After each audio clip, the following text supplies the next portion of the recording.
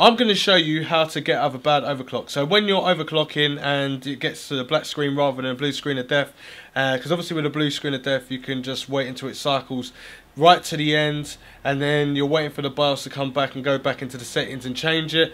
Well, you can't do it if you've got a black screen. That's like the black screen of death, which it feels like your motherboard is actually bricked, but it's not. So when you do an overclock on memory or the CPU or both and you can't get back to the screen, I'm going to show you how to do that. So what I'm going to start off with, as you know, Ryzen CPUs don't overclock too well. They overclock okay, but there's not much of a big headroom for it. So I'm going to go with 4200 gigahertz.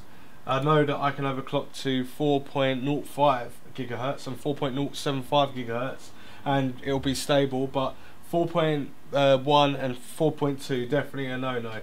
And I've got the CPU core voltage at 1400 volts, but I think that's a bit much actually, 1.4 volts.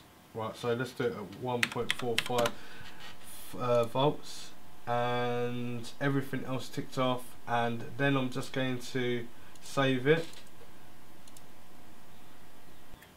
Then the computer switched off and it cycles through, and then hopefully we'll get some sort of Windows happening when you go to load into Windows, and if not it will just crash, and then the computer will keep restarting and turning off, restarting and turning off, and then I'm going to show you how to sort that out.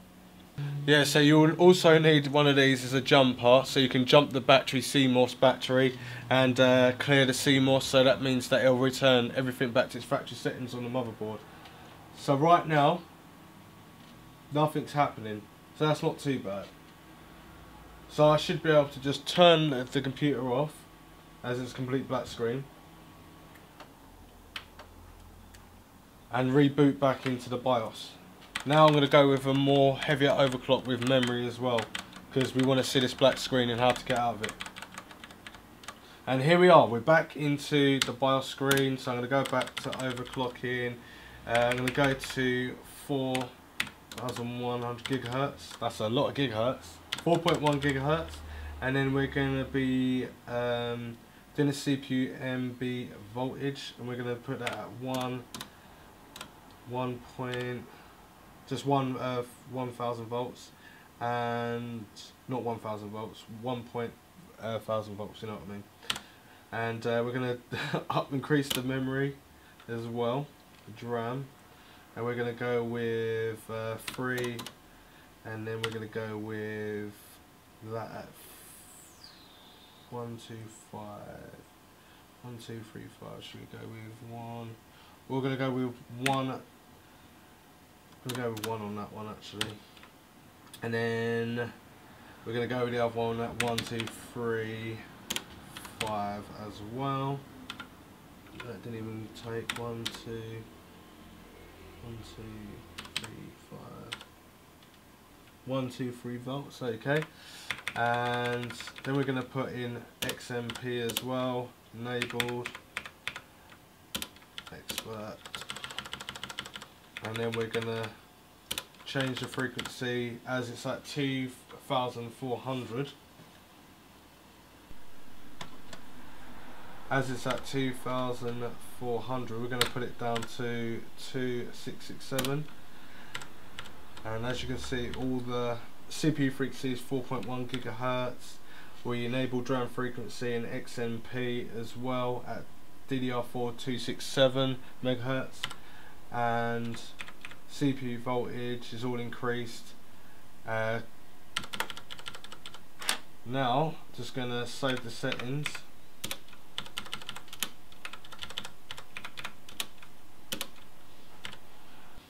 And now we should have a black screen where it completely crashes. So as you can see, computer is completely kind of bricked, in a brick situation, but it's not actually bricked. It just needs to be recovered back to its normal factory settings. So that's what we're going to do. But just to see what you should be expecting, it's not exactly cycling through or anything like that.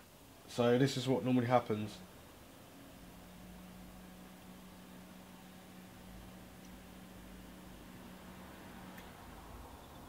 And you're like, oh no, my computer's broken, and I have to I'll remit it back to the company. Well, no you don't, because I'm going to show you how to fix it. I will get there in the end, so don't. I know I keep saying I'm going to show you. I will show you. See? Dun dun dun dun dun dun. One more time. There we go.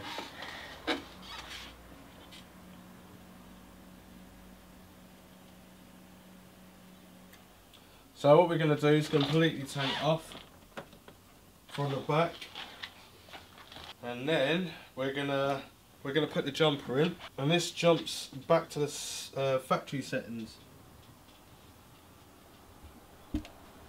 So basically the CMOS battery is here, and then the jumper is right there next door to it, and that's what kills it off. Then we're going to take out the power supply lead.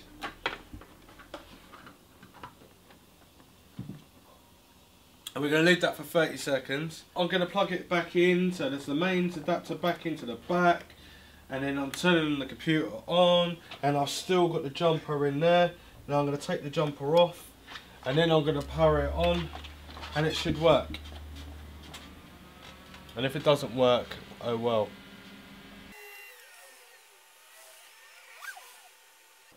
And here we go. So we're back into the BIOS.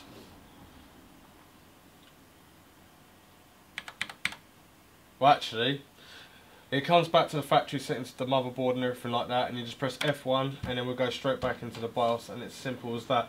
And that is how you clear a black screen that you think your computer is actually bricked, which it's not, but that's how you do it. So whether you've got an overclock of memory and it's gone wrong, or CPU, or both, that's how you get it back to the normal settings.